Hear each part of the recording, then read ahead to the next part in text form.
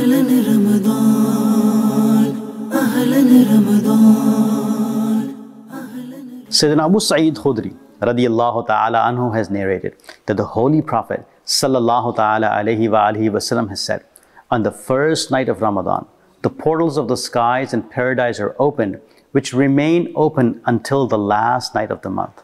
So if anyone offers salah in any night of this month, Allah Azza wa Jal will reward him with 1,500 virtues for every sajda and make a palace of red rubies for him that will have 60,000 gates.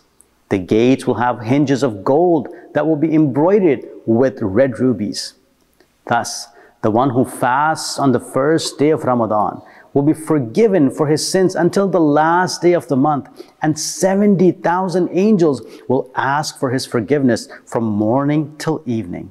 Each time he prostrates during the day or at night, he will be granted a tree in heaven, and each tree is so huge that a horse rider can ride under its shadow for 500 years.